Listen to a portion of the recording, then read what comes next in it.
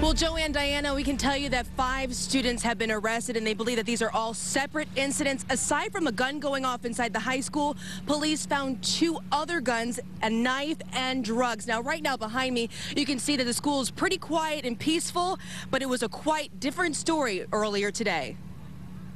We're told a handful of students were in the hallway when it happened shortly before 1 p.m. Showing off, a 16-year-old pulled out a 9mm handgun from his book bag. It discharged, hitting a locker. When the gun went off, we saw a flash, and when the bullets came out, the shell hit the locker. So everybody started running and screaming. People dodged for cover? Like teachers and staff members.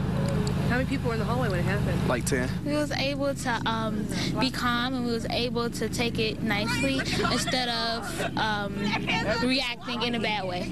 Scary? It was kind of scary. No one was hurt, but Harper Woods High School immediately went into lockdown. The middle school, which is attached, was also on lockdown. As police were sweeping the building, they found a .40 caliber handgun as well as a .22 caliber, and one of those were loaded as well. They also found a knife in a few of the lockers.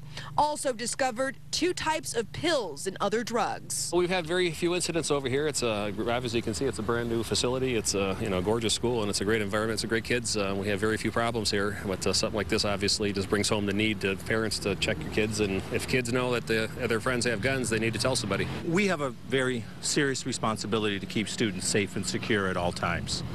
Unfortunately, we didn't meet that expectation today.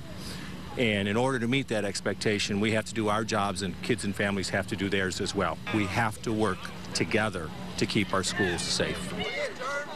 And all 5 students that were taken into custody will most likely be taken to a detention center, though their charges are not known right now. But school officials will be meeting to discuss ways to make sure that something like this never happens again. Live in Harper Woods, Tara Edwards, 7 Action News.